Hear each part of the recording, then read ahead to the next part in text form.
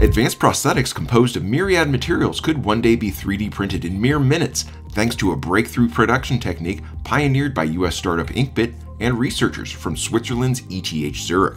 You see, while today's 3D printers can work with a growing number of materials from wood, ceramic, and steel to nylon, PET, and even carbon fiber, what they've long struggled with are slow-curing resins like epoxies. This advancement mitigates that issue, and to prove it, ETH Zurich has produced a fully articulated skeletal hand with tendons and ligaments already attached, all in a single printing pass using a variety of slow-curing plastics. Cool hand, Luke.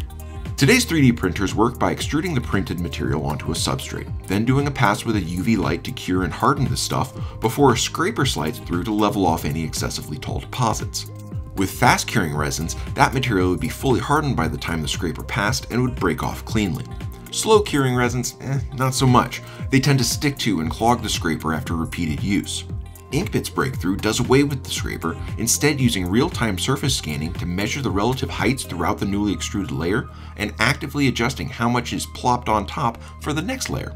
That is, if a section is too low, it will receive additional materials the next pass to make up for the shortfall. Conversely, if a section has too much material this time through, it will receive less the next. This way, the printer isn't having to manually level each layer before laying down the next, it measures and adjusts the output in real time.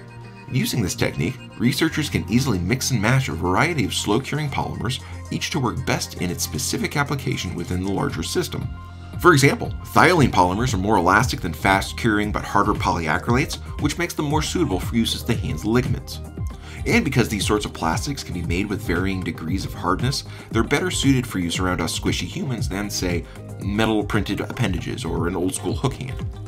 Inkbit plans to sell its new 3D printing technology both as a service and as the physical printers themselves, while ETH Zurich will continue to develop the tech for use in even more sophisticated structures and applications.